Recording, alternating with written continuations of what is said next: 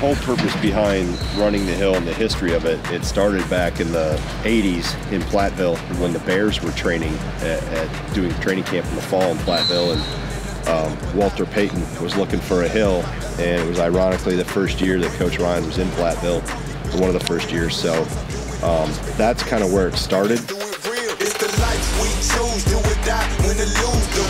intervals.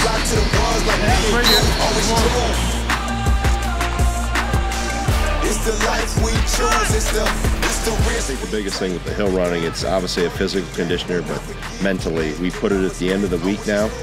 Now you got to finish off the week with the hardest thing that we do.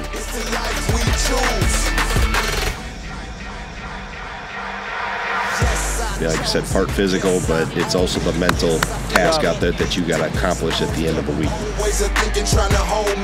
There'll be some struggles, and you'll see who grabs guys, and your leadership kind of organically takes shape.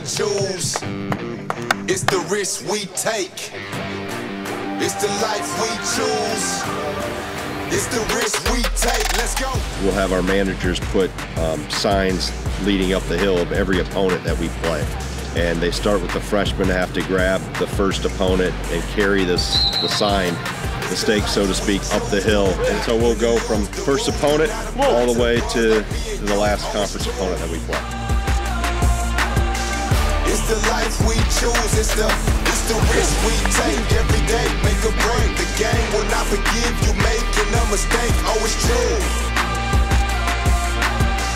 It's the life we choose. Yeah.